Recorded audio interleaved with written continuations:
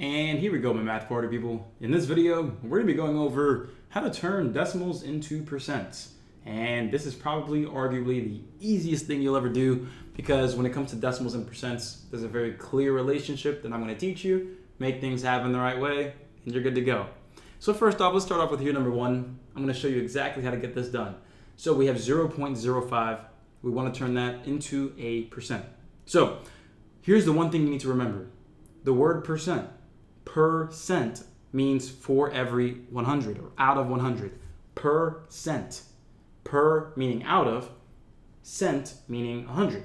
So percent, per 100. So what does that mean? Well, really all you need to do then to get this done is to find out what this is out of 100. And the easiest way to do that, here's the rule.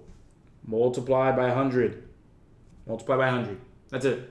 Multiply by 100, and the shortcut, the super duper shortcut to this is just move the decimal place over 2 times to the right. And that's it. So 0.05, that is the same thing as saying, hey, just move it over 1, 2. So we have 5 out of 100. 5% out of 100. That's it. Boom, D. So if we go to number 2, seriously, this is actually super convenient. I'm only going to do like 5 problems and then let you go, because this is actually super straightforward.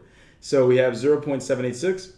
Really what you need to do is move that decimal place over to the right 2 times, because what you're doing is you're multiplying the top and the bottom technically by 100. That's all you're doing.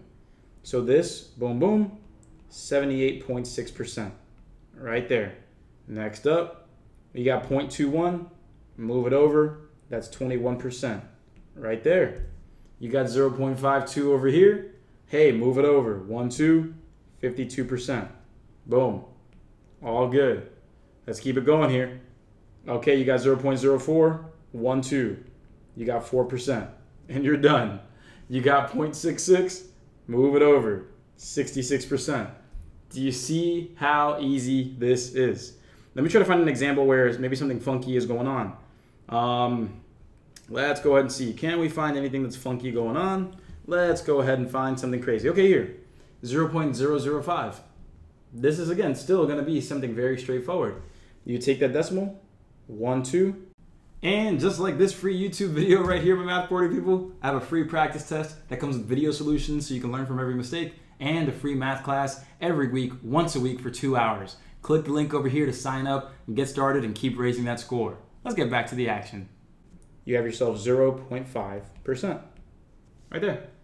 That is really it. That is really it, my math party people. Going into another one here that may look complicated. Let's see. Let's say we're looking at over here, number 26. Again, move the decimal place over to the right 2 times. 1, 2, 2.1%. That's C. That's it. That's seriously it, my math party people. So let's go ahead and find another one here before I cut this video short. So number 30, 0.008, 1, 2. That is 0.8%. Right there. Let's take a look at another one here. Let's keep looking for something that's a little more complicated. Maybe a whole number or a number greater than 1, maybe. Let's see. Do we have anything here?